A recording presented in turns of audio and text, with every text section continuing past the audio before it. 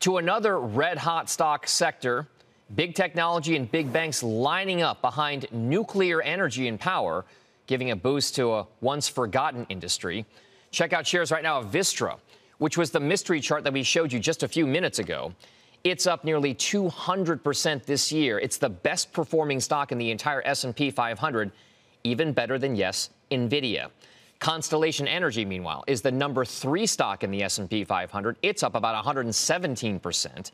And Pippa Stevens is here with more on that red-hot trade in energy that's not necessarily traditional alternative energy. Pippa. Well, good morning, Dom. So there was already a lot of momentum behind nuclear power, and now the world's biggest banks are on board with 14 financial heavyweights, including Bank of America, Citi, Morgan Stanley, and Goldman Sachs, throwing their support behind tripling nuclear output by 2050.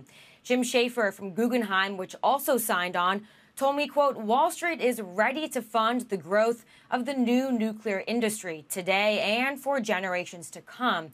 Now, that's notable because nuclear projects have traditionally faced steep price tags. And now tech companies are interested in that emissions-free baseload power, even if it's at a higher price, which is what we saw with Constellation bringing 3 Mile Island back online to power Microsoft data centers.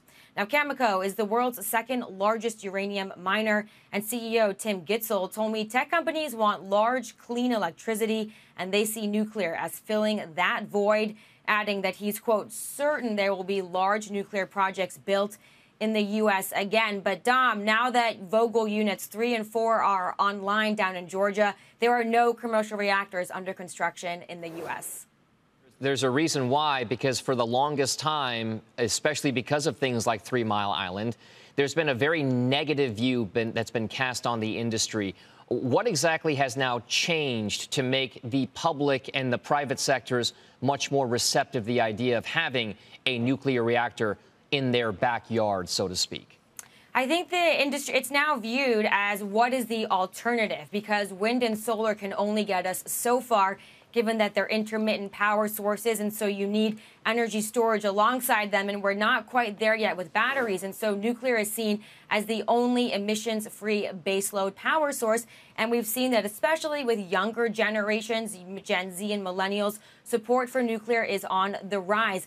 Plus, we saw after Russia invaded Ukraine, we saw fossil fuel prices spike. We saw oil get above 130. And so that led to kind of a reset worldwide. And what does the energy grid of the future look like?